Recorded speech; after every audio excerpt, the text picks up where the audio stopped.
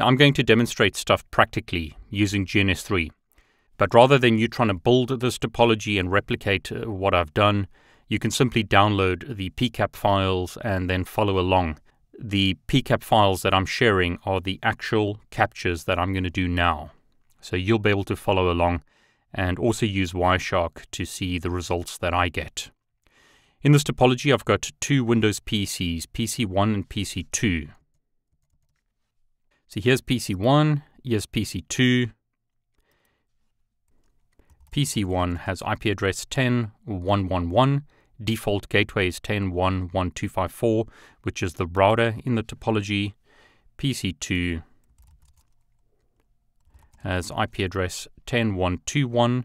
Default gateway is 10.1.2.254, which is the router in the topology.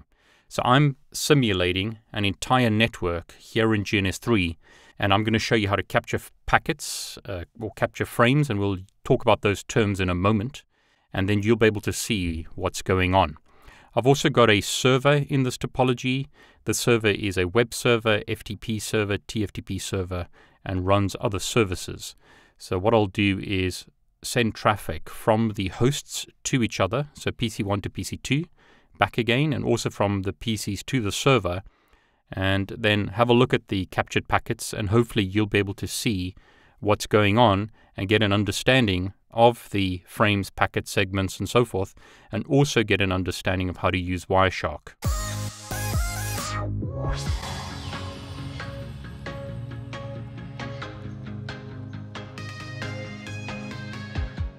Okay, so I'm going to open up a web browser from PC1 to the server.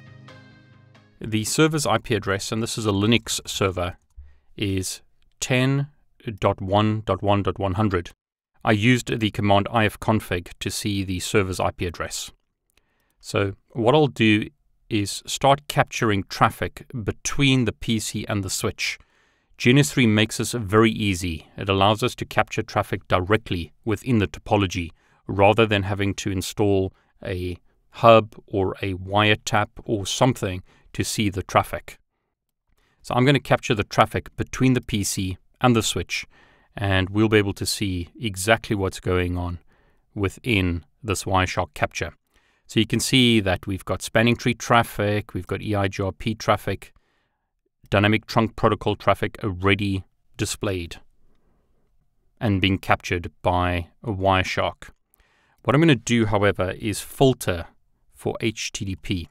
There's no HTTP traffic at the moment.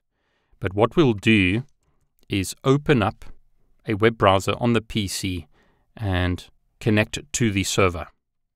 So let's use PC1. Open up a web browser. I'm going to browse to 10.1.1.100, which is the server, and as you can see there, a web page is displayed. Now it's nothing fancy, it's just a basic web page hosted on this server, but it's enough for us to see what's going on. So in Wireshark, you can see that traffic was sent from a source IP address 10.1.1.1 to a destination IP address of 10.1.1.100. This is HTTP traffic. You can see the protocol there is HTTP. You can see the length. You can see that it's an HTTP GET. In other words, the PC is trying to get a web page from the server. Now, before I go through the Wireshark capture in more detail, let's explain some of the basics that you see in Wireshark. The first thing you see is a frame. Now, in networking, this is known as layer 2 of the OSI model. Information captured here are known as frames. So this is known as a frame. We've captured an Ethernet 2 frame. In other words, we've captured traffic on Ethernet. There are different types of Ethernet frames, but Ethernet 2 is the most common. The source MAC address is a VMware host. Destination MAC address is this. So the source MAC address is the PC. This PC is actually running inside of VMware. If I type ipconfig/all, you'll be able to see the MAC address of the host 000C29 ending in DC-D7. And hopefully that's what we see over here. So notice this MAC address is the MAC address of the PC.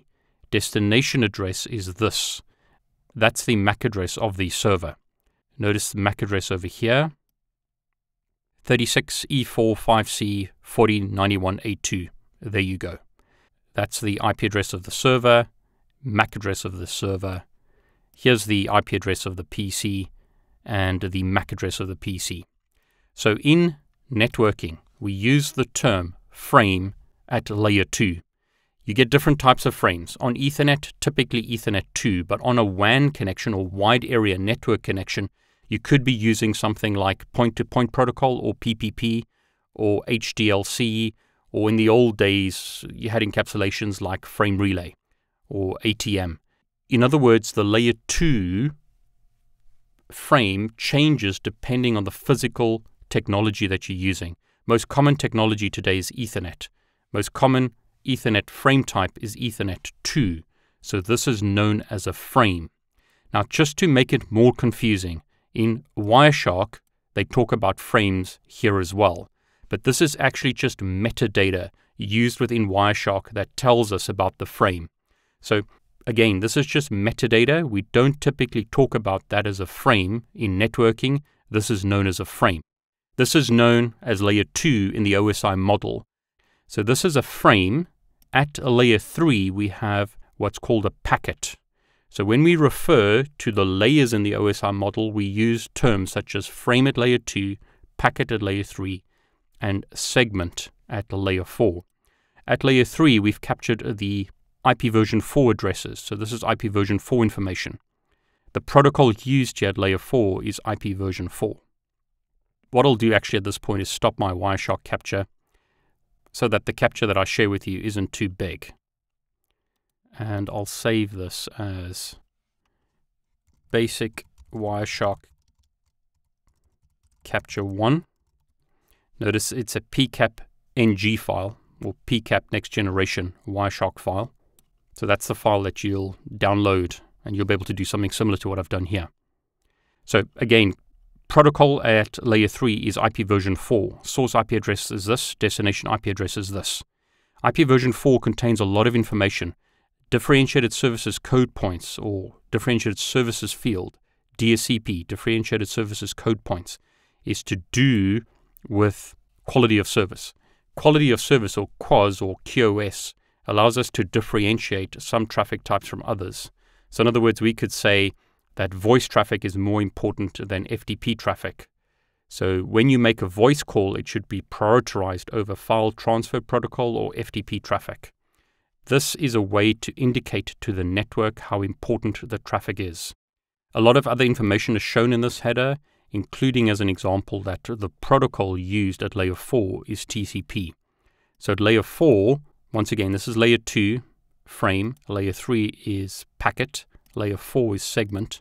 At layer 4, in the OSI model, we are using TCP here, and you can see source and destination port numbers. HTTP, or Hypertext Transfer Protocol, uses the well-known port number of 80. The server was listening on port 80. That's why when the client made a connection to the server, the web page displayed. The client initiated a session to port 80. The server was listening on port 80. It served, because it's a server, it served a web page to the client, in this case using the protocol HTTP. So it basically has this page, this web page hosted on its hard drive, and it served that page to the client when the client connected on port 80. The client uses this random port number, or ephemeral port number to use the correct term. So it connects to the server using an ephemeral or random port number going to a well-known port number of 80. And then you can see here, the application used is Hypertext Transfer Protocol. Now, in networking, we talk about the OSI model, but typically it's a hybrid model between the TCP model and the OSI model. At the top of the OSI model, we have application, presentation, and session. Those layers are often grouped into a single layer called application. So notice we have layer 2 here. Layer 1 is the physical medium. So that's not shown in the Wireshark capture. The physical medium here is Ethernet, could be copper or could be fiber. In our example, this is just a virtual network, but in the real world, this would be physical Ethernet. In this case, perhaps copper. So the physical media is copper. So that's the physical connection. Here it's just a virtual logical connection. So layer 1, physical. Layer 2, data link, or in this case it's Ethernet. Layer 3 is network. In this case we've got IP. Layer 4 is transport. In this case it's TCP. And then the top 3 layers are kind of combined into one layer, application layer. So notice hypertext transfer protocol. And inside here we can see details such as the client used.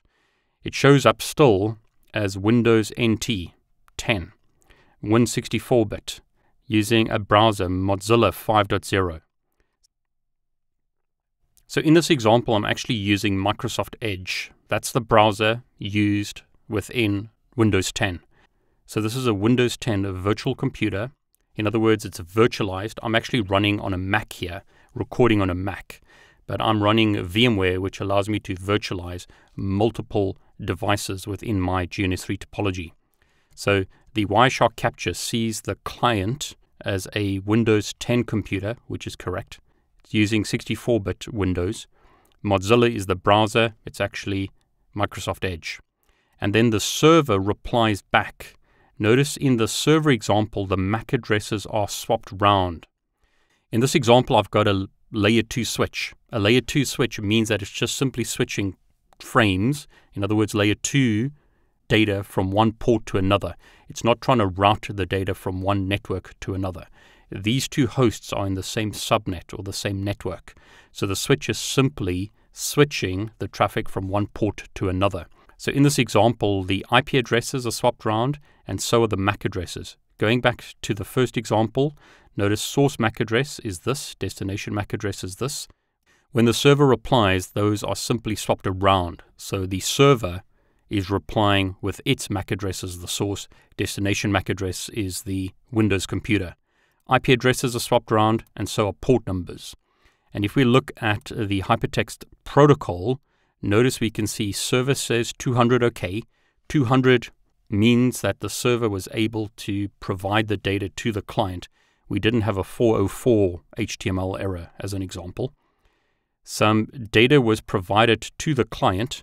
Notice you can see here the actual web page that was served to the client. So you can see it says Networkers Toolkit.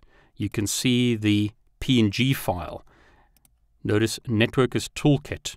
And if I look at that web page on the client, notice you can see the output here. It says www files located at var www.html. And if we look here, that's actually what you see. Files located at var www.html. So if I scroll to the right, notice you see the full output. You get to root after logging in. Notice we told you can place files in TFTP boot, and that's exactly what you see over here. So Wireshark has read the HTTP traffic. Be careful with HTTP. It's clear text. So through Wireshark, you can see exactly what's going on. Here the client is trying to get the PNG image. So it's trying to get the actual PNG image, and here the server, which is an Ubuntu server, is providing the PNG file. So that's the actual file. And you can actually export that. And I do this again in other videos, but let's do it right now. GNS3 image. So I'm going to export that to my desktop. And on my desktop, I'm going to change that to a PNG file. And then when I open it up, notice there's the actual image. So Wireshark captured all the data from the server as well as the image. And that's the image that we have on the server. So once again, to do that, click Portable Network Graphics because it's a PNG file. And then go Export Packet Bytes. Save it to your hard drive. So I'm going to save it once again as GNS3 image 2. And then I'm going to rename it. So it saved it as a bin file. I'm going to rename that as PNG because it's a PNG file. And then when I open it up, you can see that it's a PNG file, and there's the actual image. So you can see here it's getting the fave icon, and then we're getting something HTTP 404 error, something not found. So something went wrong here. But the point is that you can read the actual HTTP traffic. And remember, because these devices are on the same subnet, all that happens is the MAC addresses are swapped around, IP addresses are swapped around, port numbers are swapped around during that communication. So source IP is host. Here source IP is the server. So when the server replies back, it's replying back from port 80 to the client. So that was a very basic example of using Wireshark to see what's going on in the network. Were you able to download the pcap file? Were you able to open it up in Wireshark and actually do something similar to what I've done here? There's no better way to learn than to practically use Wireshark, capture frames, and see for yourself what's going on. I've made it a little bit more simple by giving you some pcap files, but hopefully they mean something because you're using the actual files that I'm recording right now, rather than just some random file that you got off the internet. Now, please note, it means a lot to me if you provide feedback on the course. So if you're enjoying the video, then please say so.